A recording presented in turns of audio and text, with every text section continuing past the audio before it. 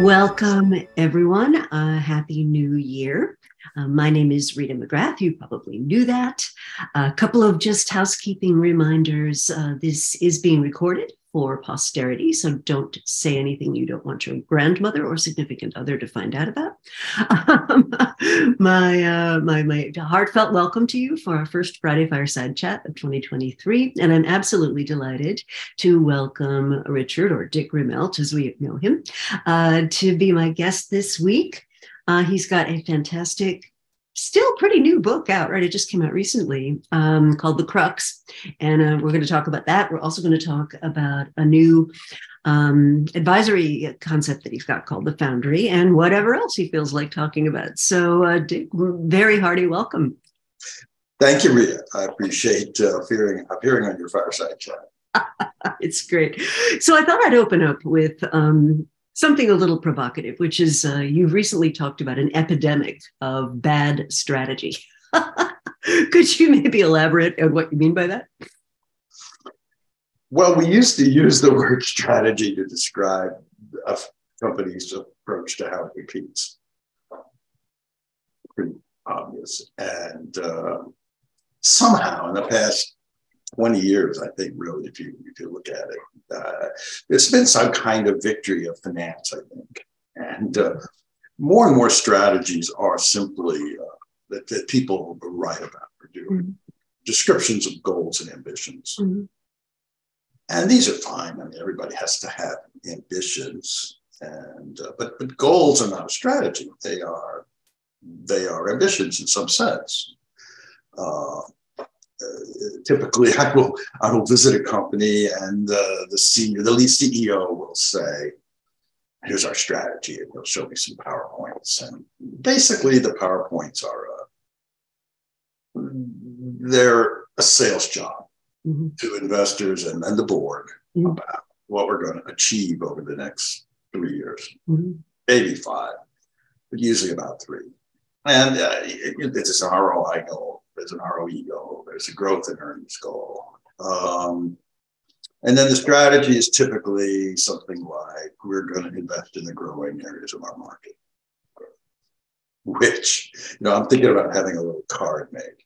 It's our strategy is invest in the growing areas of the market, which is every person's strategy. You could get a T-shirt, and that you could have a whole line of swag around that. There you go. A T-shirt. Oh God, maybe I can sell that and make some swag. And that's not a strategy. It's not horribly bad in the sense of it's not bump, but it's not a strategy. And strategy, ever since the time of the Greeks, the word is about facing a problem, a challenge. It's about, we're outnumbered on the battlefield. What do we do? It's about, if you're in Athens, where the strategion still a piece of ground where the strategion sits is still there, which is the building where the stratagoi would come and discuss strategy. We have a plague. What do we do? We're running out of money. What do we do? And so strategy is about dealing with challenges. The national security strategy of the United States, which got published recently, identifies China, competition with China, and to a less extent Russia, as major challenges, which is different because in the old days it was about terrorists. And what it doesn't say, well, why is this hard? What is the difficulty we have in dealing with this? It recommends sort of multilateral, everybody should coordinate with everybody else as an ambition. But when you see that as an ambition, you know that there's a problem in coordinating. Otherwise, they wouldn't put it up there as an ambition. My ambition is to lose weight. That maybe I have a problem with. My ambition is to grow hair. Maybe it's because I don't have any hair. But to do a strategy, you need to get into the details of why is this hard? What is the nature of the challenge, and how do I actually overcome it? Which I thought was great. And you know, that's really the theme of the book, which is to remind people, and for those that maybe joined a little late, the book is called The Crux, and it really gets to this essence of what you talk about, which is, you know, what is the crux of the situation we're facing? And you have some criteria for what makes something what makes something a reasonable strategy. So it's got to be something that's addressable, right? That, you know, you can identify a problem that's really hard, but if there's nothing you can do about it, then that's not where you should focus your efforts, which I think is quite an interesting point. So you talk about strategy as problem solving, focusing of strength against a particular opportunity or problem. And I thought that was a really sound way of thinking about it. The other thing I love about the book is you actually go through a lot of examples, one famous one being Netflix, right? And as you think about, you know, they created a category, right? Yep. That's awesome. Now everybody else is going, oh, we want a piece of that. So that changes the strategic landscape. And it fits really well with what I've talked about for years, which is strategies have life cycles and expiration dates. And right. You know, at any one time, you could be building one, you could be exploiting it, or you could be facing the fact that it's eroding. And a lot of our strategy texts don't even acknowledge that. They talk about sustainable competitive advantages, though nothing ever changed. Well, it's funny because I wrote the chapter that features Netflix in early 2000. And I pushed it back really a year and a half to 1998. And where Netflix was first really confronting this challenge from other streaming platforms. And still, my publisher wanted to advertise the book as shows why Netflix is such a great, successful company. You know, and so that wasn't what I did. It wasn't what I wrote. What I wrote is about why the challenge that Netflix actually faced and my own ruminations about how it might move to deal with that. Well, you know, it looks like it's the shootout at the OK Corral now. Oh yeah. Yeah. We're talking war of attrition space, right? I mean, it's ugly out there. But you know, this also gets to one thing that I don't know about you, but for years this has frustrated me, which is, you know, a company, whether by its own actions or by something that happens in the environment, gets into trouble, right? And all of a sudden, every good thing that company's ever done is put in the dustbin. Yeah. And every smart move they've ever made is all of a sudden disregarded. And the same thing with really good companies. Like, I don't care how smart you are. If you're a travel agency and it's December of 2019, you're not going to have a good couple of years. Right. So, I used to have a talk I would do exploiting the fact that I'm old. And I would put up, this really worked when I had transparencies. Yeah. Back in those days. And I'd go up to the podium and I put down I'd say, so let's talk about best corporate practice. And I put down this thing that described General Motors. I said, oh, geez, this is my slide from 1963. It's no longer relevant because, well, there used to be, this was the model. Everybody used to recommend you do this because it was the most successful company, but I take it aside. I say, here's the recommendations. I put that. Oh, no, this is IBM during its heyday. This is the how to manage. Put that aside. And then I put down Intel and I'd gradually move it up to the present, saying, you know, basically the recommendations of how to manage are look at the most successful company and write down what they do. And, you know, so today it's Google or Apple. And the lesson of the lecture, if anybody's actually listening, is that, well, this too will pass. And there will be new models and new ways of doing things. And don't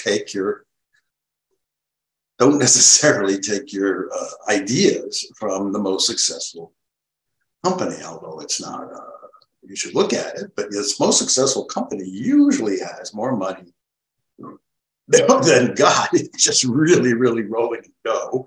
And they can afford to do things that other companies don't do. They can afford to give you 1 year sabbaticals to their best engineers, and they can afford this and they can afford that. So maybe those aren't what's making it successful. Maybe you got to look deeper. Oh, absolutely. Absolutely. Yeah. So and I wanted to go back to, our earliest days of kind of interacting with each other. And you did some of the very earliest work on industry effects versus company effects. And I believe the bottom line to that was it really comes down to business units. Yes, it did. There was, in those days, we were competing with industrial organization, yes. Economics view of the world. And their view of the world was that any profits above very low levels were due to monopoly power. And monopoly power came from concentration. And so concentrated industries were the source of high profits. And so I was trying to see if that was true. And the paper took, there was a famous economist who wrote a piece for the American Economic Review saying that, he's looked at the data that the FTC has gathered, and sure enough, it's all about industry. And I looked at the same data. It took me years to get access. And he wasn't right. He had assigned, I did it differently. And most of the variance in the data came from business unit effects within corporations. And there's been a big controversy since then about whether corporate effects are big or small or medium. I found them to be small. People looking at the CompuStat line of business data find them to be medium. I've never done the CompuStat line of business data. I find it very messy. But the basic result that business unit effects are quite large, much larger than industry effects, remains. Mm-hmm. It's still what everybody finds when they look at it. Mm-hmm. Well, and in a way that really supports the thesis of the book, right? Which is depending on where you're putting your strategic decision-making capability, the leaders that have identified the right kind of challenge and problem and then focused their attention on it are likely to be more successful than those that perhaps have not. And that's going to vary by business unit to business unit, which I think is really... The other thing, Rita, that I do in the book is I try to say, look, if you're going to redefine strategy as problem solving, rather than how do I compete in this market, which is a slightly different term, then maybe your problem is political, or maybe your problem is your internal organization is something's wrong with it. And so if you take that point of view, you're led to the idea that, well, strategy is about organization too. It's not like a separate subject. That your most strategic action might be to fix the organization. Well, and you have a whole chapter on power and the power, yes. Which I thought was really interesting for a book on strategy. One of my other guests has been Jeff Pfeffer, who has this terrific book, 7 Rules of Power. And nice. Sorry? Nice book, Jeff. It's a great book. Yeah, it's really good. But one of the things I love about the way Jeff talks about it, he says, look, if you want to play soccer, you play by the rules of soccer. If you want to play human society, you play by the rules of human society. And that involves how we are programmed to respond to these cues and signals and manifestations of power. And you basically come at that same argument from a slightly different direction, which is if you're going to be focusing effort and concentrating on making some choices, and by definition, not others, you're going to have political dimensions to whatever you're doing. That's right. And someone's going to have to break the political deadlocks. There are times when you want to let 100 flowers bloom, particularly in research and development. If you're doing that kind of thing. I mean, look at a good university system. You don't want a dictator telling all the researchers what to research. Because that only 1 in 100 is ever going to come up with something to say the unsayable. But if you're a group that's lost in the forest and you want to decide which way to go, you have a group challenge, then letting everybody go in the direction they want to go in, you have a different kind of issue that arises. And typically someone's got to make the choice. Someone's got to say, well, we're going to go downhill and see if we can find a river. And that's hierarchy that leads to decision making. So we don't have, so we can concentrate our energy. Mm-hmm.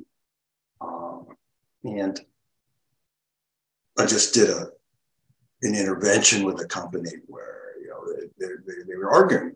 We said, well, isn't strategy a democratic process? No, we listen to everybody. And I said, sure, you listen to everybody, but then someone's got to decide which voice, which idea, which diagnosis to give the most weight to, because you can't do everything that everybody says. Mm-hmm. And this is a hard pill to swallow particularly for millennials, but for a lot of people who somehow want to believe that their companies or their organizations they rarely use the word democratic, but they talk about bottom. And bottom up. Sure, you want the flow of information about what's going on everywhere to percolate through the organization. But when you make a choice for the organization, then a strategic choice, then that's got to come from either a leader or a leadership group. That's why we have hierarchies. We don't have hierarchies because we love them to be bossed around. We have hierarchies because you can't do everything that everybody wants. Mm-hmm. And about information pooling too. I mean, one of the other points that you make that I really like in the book, and then I'd like to move on to how you intervene with companies, is that you don't pick a strategy, you create it. And that sounds so simple to say, but there's a lot of richness in that. And I think the theory that kind of goes with that, you talk about design in the book. There's another theory that we talk about abduction, so deduction, induction, and abduction, which has gotten much less attention, particularly in academic circles, but it sort of goes together with that idea of design, right? Right. I mean, my original career, I was a design engineer, and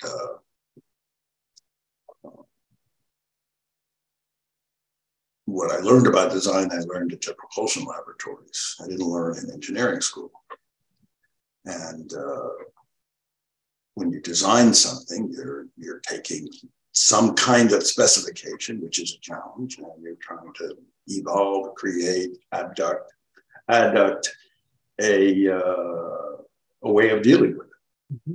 And the same as in strategy. You've got a complex situation and you're trying to abduct a way of dealing with it. It's amazing. I mean, if I look at my emails that I get at my university address, which is easily available, just a lot of people, despite the fact that what I write in my books, write to me and say, look, I've got to write a strategy statement. How do I do it? Mm-hmm. And, they want sort of an outline, like you have with these business plans that students are forced to go through the exercise of creating a business plan. And, the bosses said I have to write a strategy, and what do I put in it? And that's so strategy becomes a literary form where you have to state your mission, and you have to state your values, and then you have to state your ambitions, and then you state your policies. And usually that doesn't lead anywhere because you're not solving a problem. If you're trying to compete with China, one of the problems is the industrial base in the U.S. has been hollowed out. Well, they don't want to say that. I was on a defense industrial base study team back in the 70s where we were meeting in Washington and we were discussing, well, nobody makes a machine tool anymore in the United States. They're all made abroad. Is that a problem?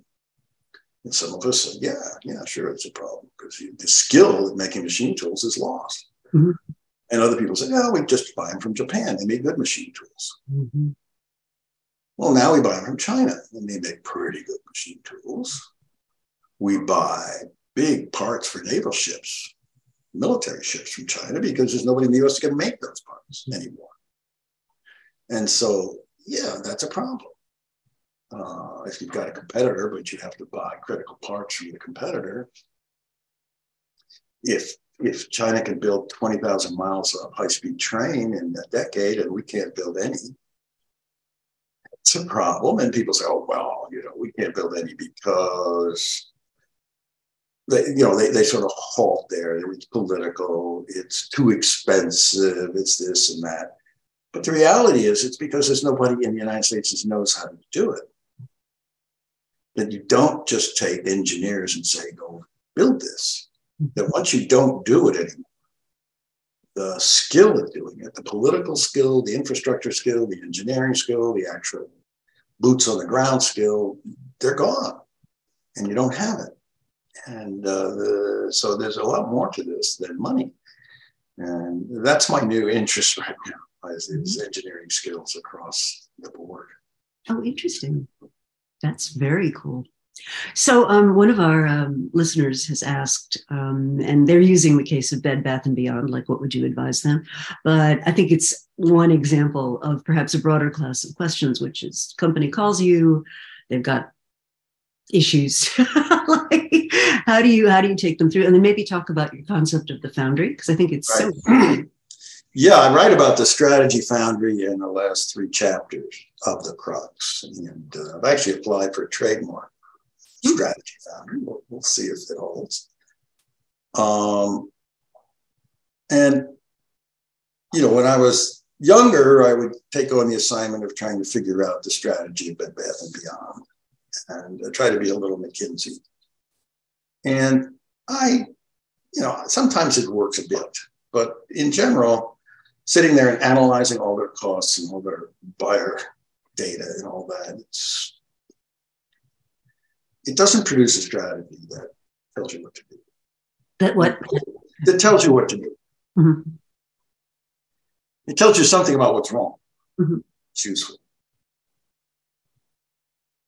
And over time, I began to realize that the strategy issue inside companies was really that the senior team was having trouble defining the critical challenge and doing something about it. That they weren't ignorant. They knew about the market. They knew about the customers. They knew about their costs. They knew about all these things that the consulting industry digs up, and they didn't know all the numbers, but they knew about the issues. But there was a problem in reaching a decision. And that very often the strategies they were coming up with, typical strategies would be a deal.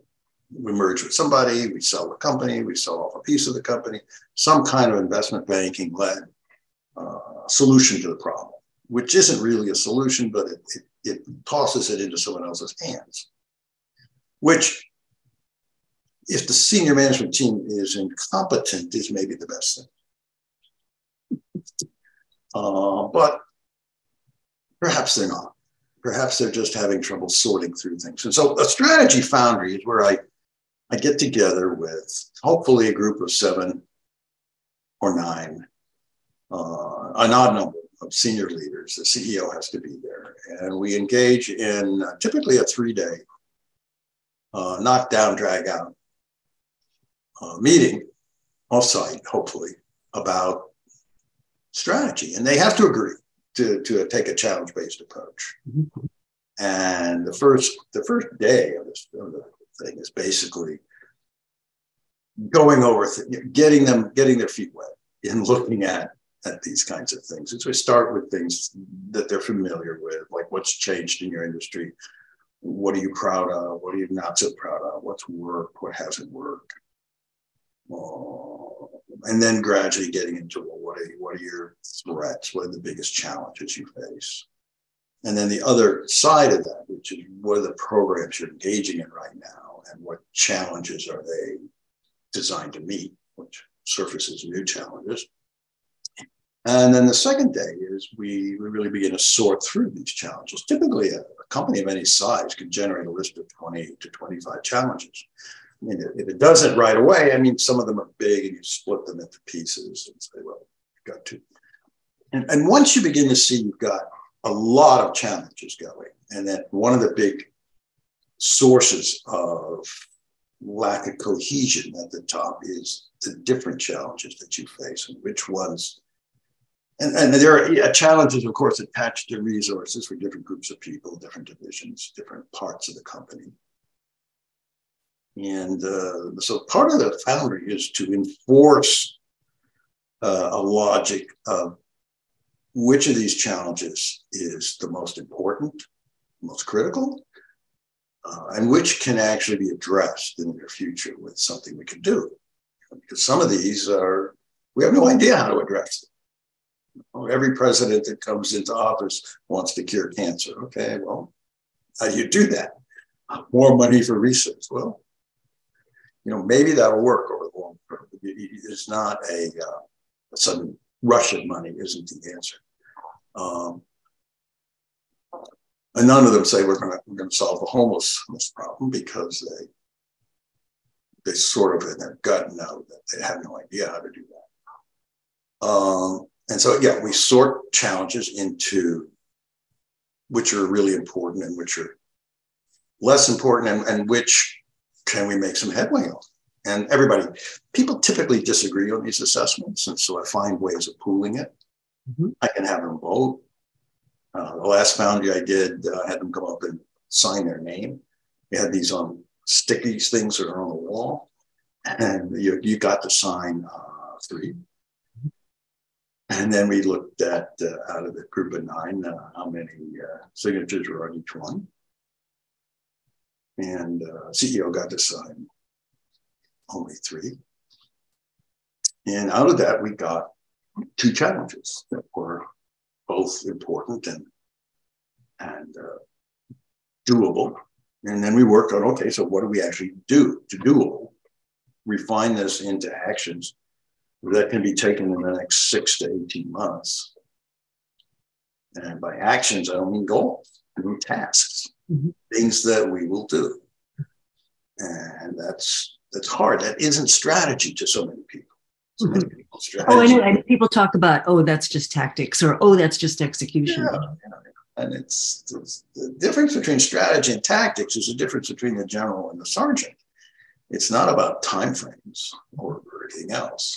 And it's also just habits inside big companies. So there's a tendency when you're talking about strategy to make it about the future, which gets you off the hook about doing anything. And in many, many companies, the strategy is basically a set of goals that defines next year's budget. Mm-hmm. And so they do a 3-year budget called strategy, and then that gives you next year's budget. And I'm trying to break that. I'm trying to say that isn't strategy. Let's do strategy properly. What are your big problems? Then we get into all sorts of interesting questions that I find the most interesting, which are, how do we present this to the people? People are used to seeing a strategy document from the top that tells everything that everybody does. That everybody's important in the strategy document. And my approach is that no, some things are more important than others. And so there's this sort of, how do we deal with that? And part of the answer is the literary flow. And part of the answer is ensuring everybody that this is an ongoing process. This is what's important for the next 18 months. But then we'll do it again. And we'll constantly have a circling around of what's critical and what's important. But just because we have an importance list doesn't mean everything else doesn't matter. It just has to do with the fact that we can't do everything at once. Mm-hmm. And then there's the issue of getting agreement among these people who've met and getting them to socially and politically bond with each other in a way that they're not going to undercut. And I do that by making it explicit as best I can. The interesting thing is we have no science of this. That we've done a lot of research on strategy, but we haven't done research on how a group of people should arrive at one. Mm-hmm. There's huge amounts of academic research on problem solving and group problem solving, but it's all done by teachers and students. I mean, it's not about real people with years of experience. who have different pools of information. Mm-hmm. There's nothing there, really. There's sort of a groupthink literature and some other things about stuff that can go wrong.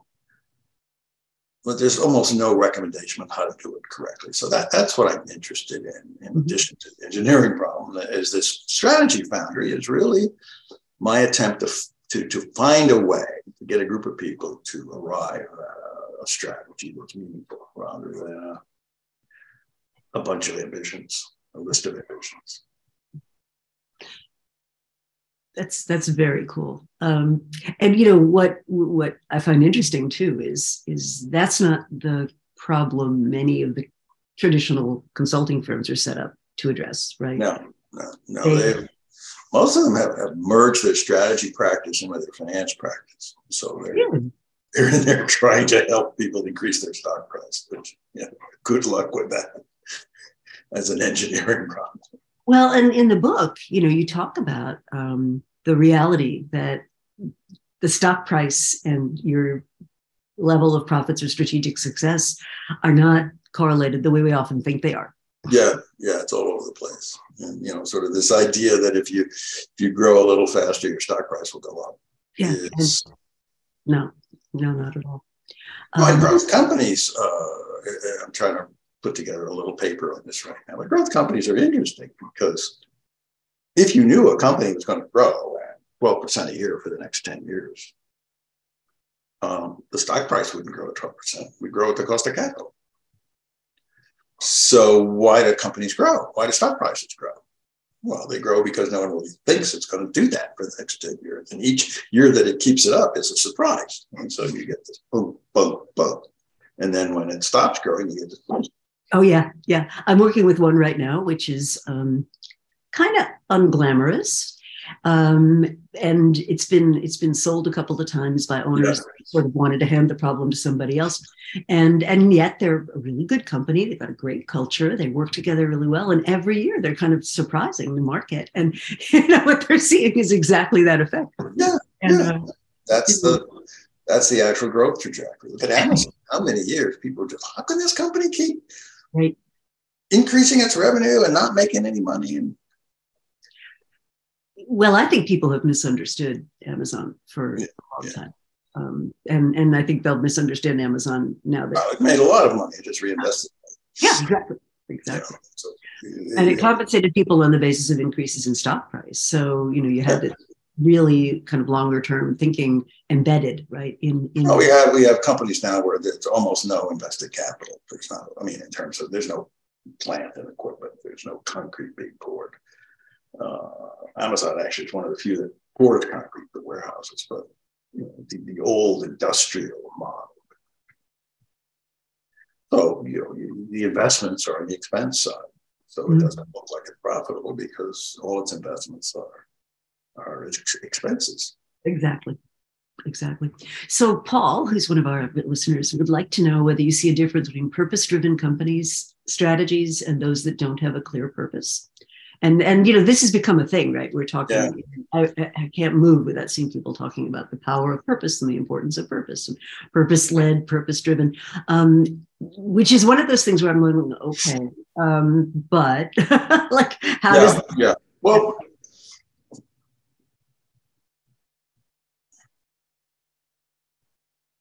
I don't see a big difference. Mm-hmm.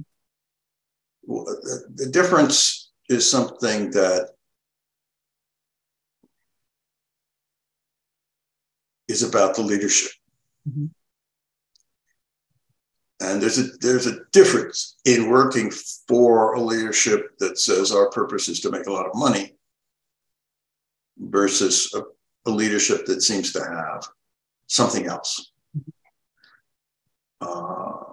When Intel was formed, its mission statement was, our mission is to make integrated circuits. Right. And everybody who joined Intel was fascinated. I was just coming out of graduate school about the time Intel was formed with my engineering degree. And Intel was a cool place, because if you wanted to see the future of microelectronics, you should go to Fairchild or Intel. And that, for me, that was a purpose. Okay, I didn't need to hear about social stuff. I wanted to hear about what are they trying to do. And that was exciting. And then I went to Jet Propulsion Labs because their purpose was to explore the solar system. And that was pretty cool. That's very exciting. Right? So, yeah, in that sense, purpose brings in people who are not primarily motivated by what brings in people to investment banking, by making scads of money by the time they're 30. And that's partly the idea, is the purpose is a filter for who's going to join the venture. And so that's important. But it also has to be lived by the senior management. You just can't write it down. That has nothing to do with anything. It has to be lived by them. They have to be exemplified in the decisions they make and the way they live and where they live, all of that. And if they're lying about it, pretty obvious pretty quickly. Well, yeah, and that gets to this sort of symbolic disconnect, right? So we say we're all about X, but really what I care about is how's the quarter going, right? Yeah. One of the most fascinating examples of a company that's just deeply embedded with purpose is WD-40 under Gary Rich. And I mean, they make stuff that, fixes squeaks. And yet those people are running around with their hair on fire about how important this is for the world, right? Yeah. Does that stuff come from sharks or something? I can't remember where they get WD-40 from. Yeah. It fixes squeaks and it unfreezes lots in case your key is stuck. No, it's super useful. Oh, it's super useful. But I mean, what Gary did was he talks about having a tribe, and belong to the tribe. And in a way, it kind of fits the narrative you're talking about, which is if we can all commit to an overwhelming challenge. And this has actually been researched a bit, which is what causes people to feel that they belong, that they fit, that they're part of something really important. And I think that's where a lot of this purpose stuff kind of comes from. But it connects very nicely to the notion of if we can all agree on what are critical challenges, then we can kind of bond with each other in addressing it. Yeah, no, I think all of that makes sense. Different people respond to different kinds of purposes. Mm-hmm. Missions, if you will. The word mission comes to us from Catholicism, where people went out on missions to convert the heathens, and that's where we get the word. And it's someone who's committed to accomplishing some general purpose, and so you're on a mission, and you commit yourself to the mission. Peter Drucker, in his second book on management, said that a company has to have a mission in order to bring in good people, because people have to be inspired by some larger purpose. I think that the problem arises, in my mind, is where you get a diversified company trying to claim it has a mission, when it's a conglomerate of products and businesses. And once you have a lot of diversity of products and businesses, you wind up sounding pretty weird trying to describe what your mission is. Mm-hmm. And you wind up with these things like to make the world a better place, to empower everybody everywhere, to accomplish more. It's just sort of the kinds of things you wind up with, which are not very motivating. Mm-hmm. They're nice. I mean, it's better than to conquer the world and bring everybody under our boot heel. Mm-hmm. But it's fairly bland. Yeah, it's not that specific motivation. I was reminded of this years ago when I was teaching in our MBA program, and was having a chat with two MBAs who were doing their internship, and one had been to Disney and the other had been to Marvel at the time. Oh, yeah. And both of them loved their internship experiences. And so I was talking to them about what what did they find so compelling about their summer with the company? And the woman that went to Marvel was like, oh, it's swashbuckling, it's action. Like our small teams are like pirates and we break the rules and we do all this stuff. And the Disney intern was like, oh, we're all treating our guests like their family and we're creating the happiest place on earth. And the two of them are looking at each other like, I would have hated that. And either one was legit, right? But they're very different places. That's right. Oh, yeah. Definitely. And marrying companies together that have cultures is a very dangerous and iffy process. You have different values, you have different ways you work together, you have different pay scales. Different structures. It often explodes. Yeah. So one of the earlier questions was, why just bring the senior people into the foundry? Why not bring frontline people who know more about what's going on with customers, et cetera? And I have a thought on that, but I'd love to hear your thought first.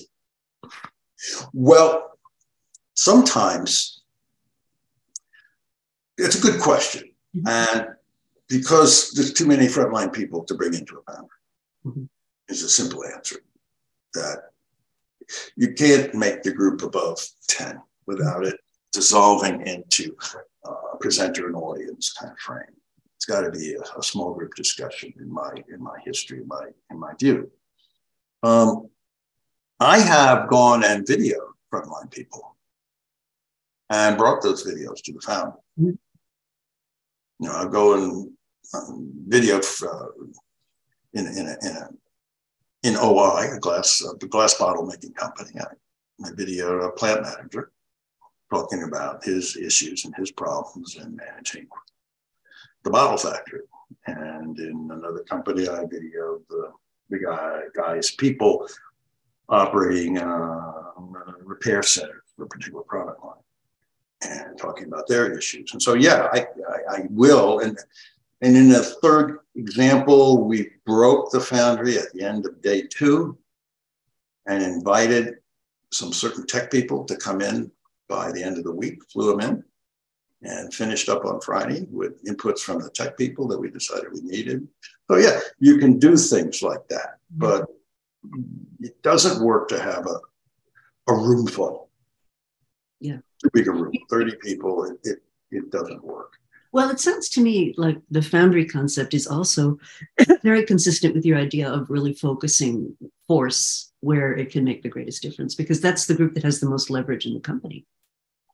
And if you don't have them aligned, no matter how much input you get from anybody. Well, yeah, and so, to be honest about this and frank about it, you go into and do a foundry and you find that the senior people are ignorant or incompetent. You have to sit down with the CEO and say, well, you need new senior people. Or you have to sit down with the board and say, you need a new CEO. Something has to change because the senior people should have this information filtering up to them. They should understand what the challenges are, things like that. And sometimes the expertise is needed to resolve which challenge is more important, or is there anything we can do about this? Yeah. Then you may have to need more foundries or something. But generally, I find that in a 3-day foundry, we can get unstuck. And we can begin to do some action. And when you begin to do some actual action, you begin to discover new things right away. That opens up the block channels. Well, even at Intel, they talked, Andy Grove talked about this. He said, in the early days of an inflection point, you need divergence. But once you've all made up your mind what to do about it, you need convergence. And I think a lot of this comes down to where in the process you are, whose voices are heard and who's involved. That's right. And, sometimes you get in an organization and you'll find that they're stuck in the past in some way. They're worshiping what did Twain call it? The reification of ephemeral technique. Right, right. Another way of putting that is nostalgia as business strategy. Yeah. So at Intel, they, for a long time, believed that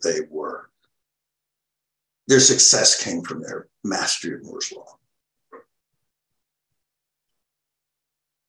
And they were successful with Moore's Law. They were good at it. But their gross margins of 60% were totally out of line for the rest of the industry. And they weren't due to Moore's Law. They were due to the Wintel standard. And that got them messed up because they had an incorrect weighting of the causes of their success. And it also made it very unpalatable for people at Intel to do any business that didn't have a big fat gross margin. Same thing happened at IBM. Mm-hmm. And so having a slightly incorrect view of where your past success has come from can freeze you. Mm-hmm. Well, especially if you're a senior team and that's what got you where you are, right? Yeah, and that belief system percolates all over the place. It absolutely does. And Intel has to break that. I mean, they're doubling down on Moore's Law to some extent, but they're also doubling down on manufacturing and other things, mm-hmm. and AI and new chip types. And the CHIPS Act will help them too, I think. But, coming back to your point about we don't manufacture anything anymore. I mean, Andy Grove warned about this in 2010 in a HBR article in which he said, our problem is we're not scaling in the United States, and this is going to be bad, folks. And I mean, he laid it out there. And I guess between the structure of incentives and people not taking him seriously, we just gaily walked off and abandoned that, right? Well, we produced, our legal system and political system has produced a veto society where any small group of people can veto things or hold them up. And, with the combination of NIMBY and ecological and legal and everything else, it's one reason Steve Jobs took manufacturing to China. It's because you couldn't build a plant in the United States in any time near the time scale required. He told President Obama that he needed, I can't remember the number, it was like 30,000 engineers. And he says, you can't find that here in the US. Mm-hmm. And he says, I don't need engineers with degrees from Harvard or Berkeley. I need engineers that know how to mess with materials and make things. Mm-hmm. And we don't have that. He says, we don't have 30,000 people like that. And the Chinese have thousands and thousands and thousands. And they do you have a suggestion or a proposal? Well, the trouble is that kind of engineering in the US is viewed as, well, it's shop class. You're going to learn to repair cars. But it's not. One of the reasons we have trouble building, let's say, nuclear plants is because nobody actually knows how to weld at that level of precision required. The same thing happened with a big dig in Boston. The welds were all bad. And you say, well, why is that? Well, where do people learn how to weld? They learn from other welders, which is back to, the old bricklaying thing. You learn to lay bricks from other bricklayers, and it turns out you're laying bricks wrong, which is back with scientific management. Right. When the ghost of Frederick Winslow Taylor lives on. There it is, yeah. And so if I was the king, I would put in place 50 land-grant technical schools. Mm-hmm. The problem would be, who are the teachers? Mm-hmm. Okay, because we've got to find people that know how to do these things. And most of them are abroad. Mm-hmm. You have to raid Germany in their technical schools. And so you have to start somewhere, though. Mm-hmm. So maybe you don't start with 50. Interesting. Because you're going to have to educate the teachers for the next round of technical schools. But if you look at, and I'm not a big fan of Chinese engineering, but if you look at how they built 20,000 miles of high-speed train, one of the things they did is they built these gigantic machines that are just enormous. It's amazing to see them. They're 100 meters long and huge, and you see people running around on them like tiny little ants on a spaceship. And this machine builds a bridge. Mm. It comes along an existing track, and it puts out an extension in the front. And put down piles, and they build a bridge across a ravine, and then it lays track, and then the thing keeps going. And you look at things and say, well, how come we don't have one of those?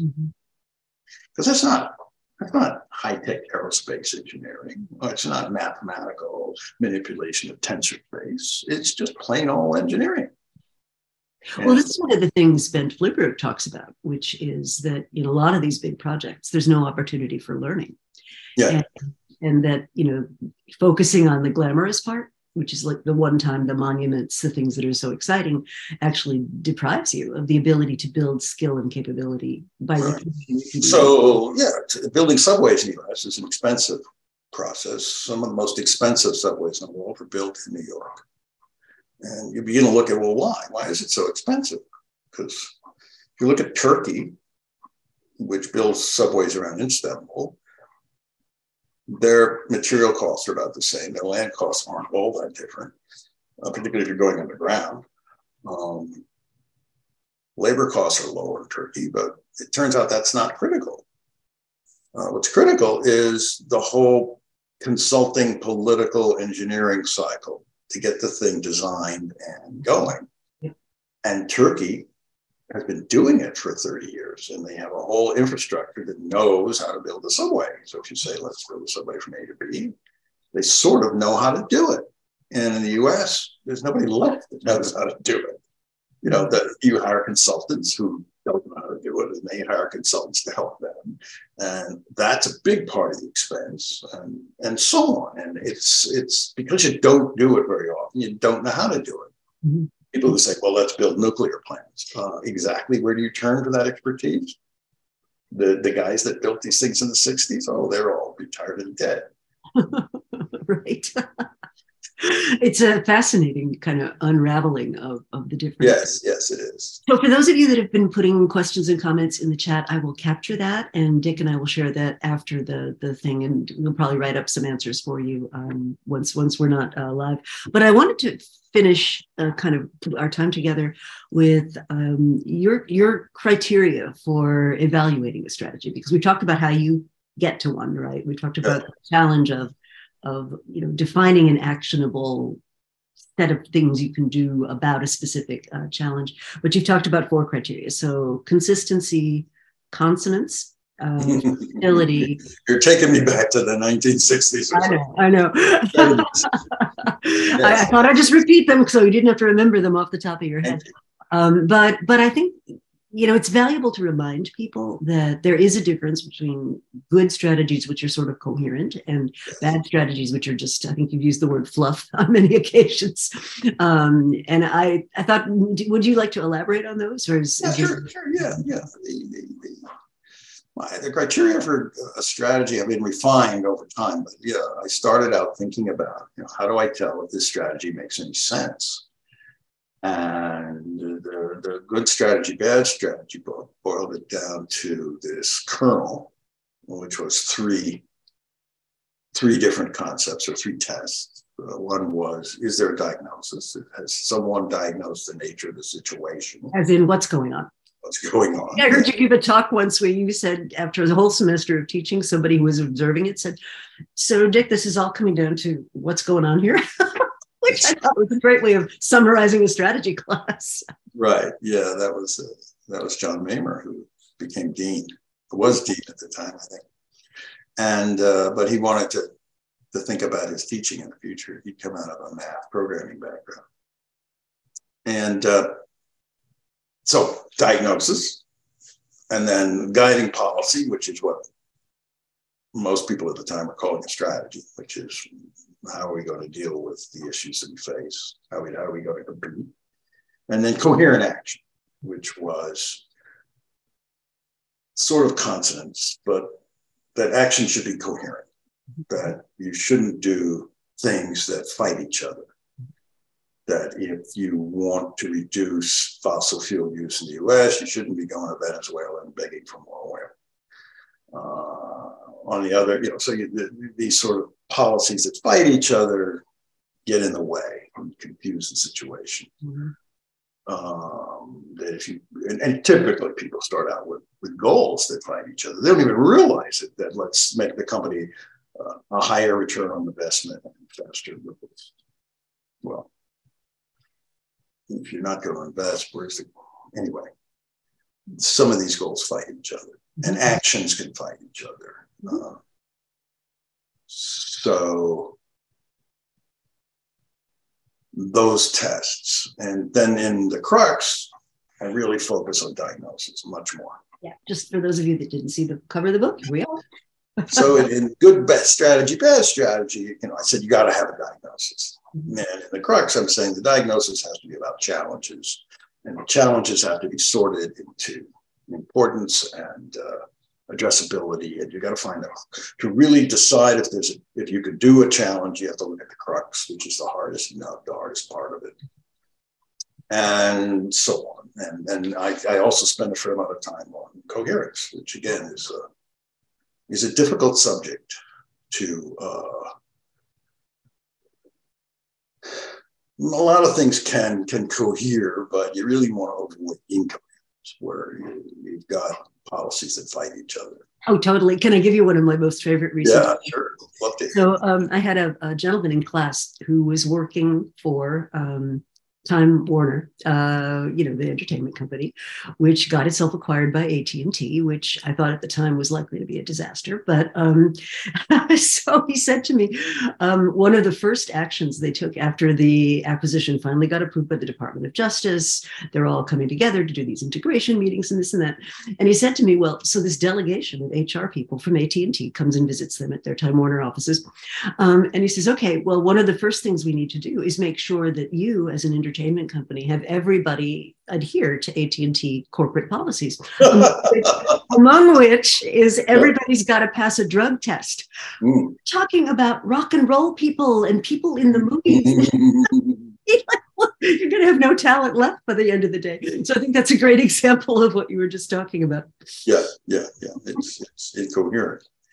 And most of the examples that we love in teaching strategy courses of the great strategy companies are very tightly knit, tend to be not out in all sorts of different businesses. And that helps with coherence. Yeah, it helps if you have similar business models too across. Yeah, so Disney now is getting itself twisted, trying to figure out the coherence between its new social interest, social justice stuff, and its fact that it's basically a safe children's place. How do they square that circle, or circle that square, or whatever it is? So they have some incoherence there that's causing them some difficulty. Yeah, it's a great example. Well, look, I don't want to impose too much more on your time, but perhaps leave us with some ideas about where people can learn more, so they can definitely buy the book.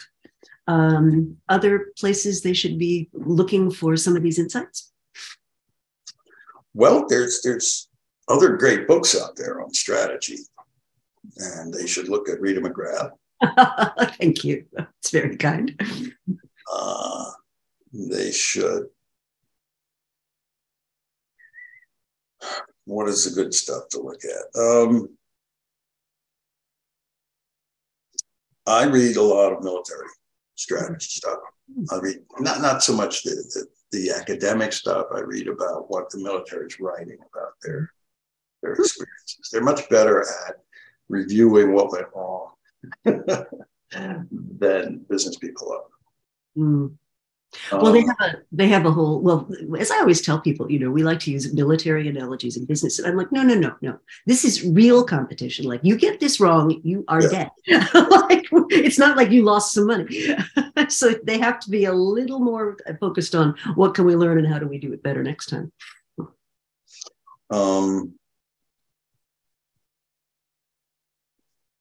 You sort of caught me here. Oh, I didn't mean to. No, I just meant learn more about you, right? Yeah. Well, look, what I'll do is I'll take a copy of all the comments that have been posted in the chat. I'll share them with you, and we'll see if we can get a little write-up. And we'll make that available, and then people can ask more questions if they're still curious. Sure. There's lots of interesting topics out there. I don't really read. I read everybody who writes about strategy, I take a look at what they have to say. There's very little new being said, but it's a literary form like a cookbook. You know, there's different recipes and different ideas floating around. I tend to spend my time thinking about problems. Right now, I'm trying to take California, which wants to outlaw gasoline-powered cars by 2035. And I'm trying to say, well, what would an actual strategy look like for California? What if they actually had a strategy instead of an ambition? What would it look like? And so that's something I'm doodling. And I'm doing the same thing with the national defense strategy. And so that's how if you look at on my desk and what I'm trying to write, I'm looking at problems in some sense and noodling around with all the people who thought about that problem. And they're not strategy thinkers. They're just people who've done studies, thought about it. Some have broader perspectives than others. And you'll learn a lot by doing that. You'll learn a lot more by looking at real problems and real thought solutions to those problems than you do by, let's say, reading strategy books. I just have to say, even including my own. Grappling with really hard problems is the exercise. It's invigorating. Yeah. Well, I think one of the unfortunate things about management books in general, business books in general, is, they've kind of become the ticket to a lot of other things. And so they're I personally think we've kind of reached peak book. So we'll see what comes next. But one of the reviews of my book on Amazon, I don't know who wrote it, but it says business books typically are self-help books. They're not really about business. They're about perfecting your soul. And this book is actually about business, which is cool. That's awesome. All right. Well, thanks everyone for joining. As I promised, I will follow up with your questions and comments. And to be continued. Lovely to chat with you in the new year, Dick. Rita, nice to see you on Zoom. And maybe in person, who knows? All right. We'll talk soon then. Bye-bye.